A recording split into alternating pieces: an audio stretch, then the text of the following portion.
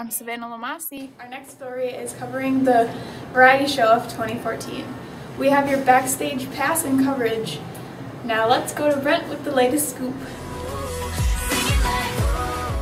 I'm Brent, reporting for Wildcat News, and I'm here with Miss Moldenhauer, who is one of the leaders of this year's variety show, 2014. Miss Moldenhauer, how long has this been going on? This will be our 45th year for the variety show at CLHS. What's this year's theme? The theme this year is Trekking Across America. Mr. Anderson, how many acts are performing this year, and what do they include?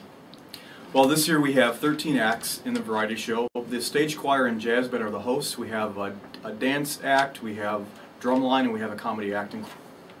That's awesome. And how much are tickets? Tickets are $8 for adults and $5 for children. We do have 2 additional shows, one tonight and one tomorrow night. Thanks so much, Mr. Anderson. And I'm here with Erin Sandell, who is a performer for the variety show this year. Erin, what is your act and who are you doing it with? My act is called Cirque du Soleil. It's a comedy act, and I'm doing it with Maddie Lindell. How do you like performing? Performing is a way to express yourself and to show what your talents are. Yeah, and throughout all the years of being in variety show, what's your favorite memory?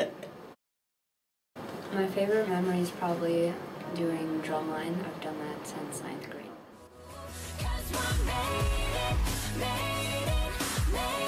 We also caught up with Alyssa Hines to discuss her exciting variety show performance of 2014. What are you performing? I am performing a solo, and I'll be singing Set Fire to the Rain. And I'm also in a group with like 8 other girls, and we will be singing Royals a cappella without music. That's very nice and entertaining. How much practice goes into your acts?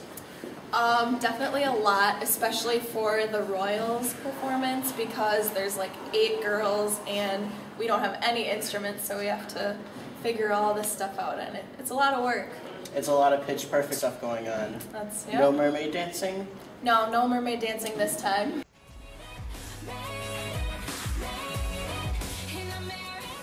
You have it. It's not too late to get your tickets for the remaining shows.